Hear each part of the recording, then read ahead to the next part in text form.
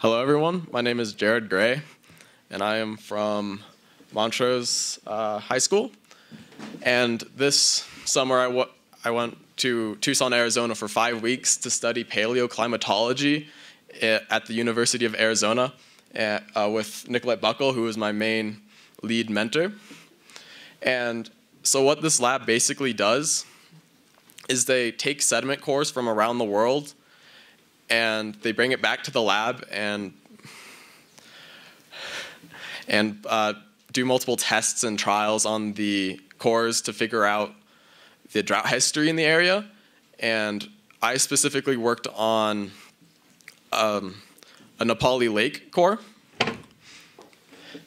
And the three main tests that I did was loss of ignition, charcoal sampling, and gray size sampling.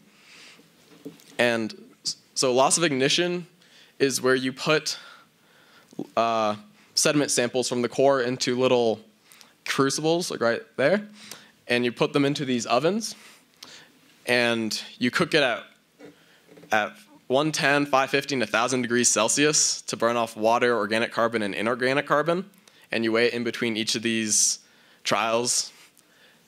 And so charcoal sampling is where you'd put the sediment samples into a cup and put in a bunch of chemicals into it, so then it breaks down the organic matter, and then you'd put it in through a little sieve or strainer to take out all the small unnecessary particles, and then you would pour the rest into a petri dish to where then you would analyze it under a microscope to count all the charcoal particles.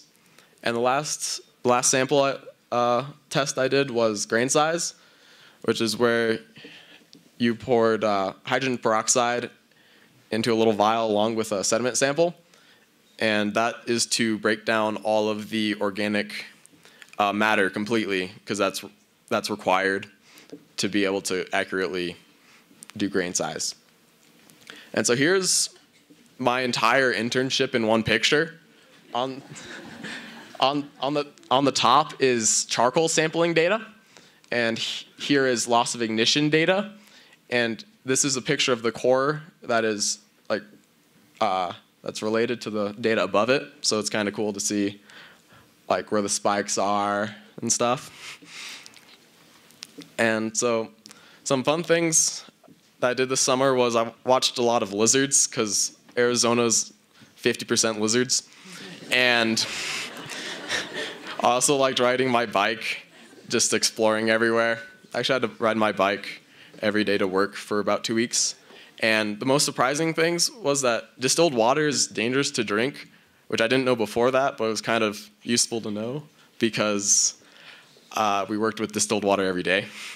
And also that grain size sampling took several months to completely get all the organic matter out. So that's why I was only able to do a small portion of it. And thank you.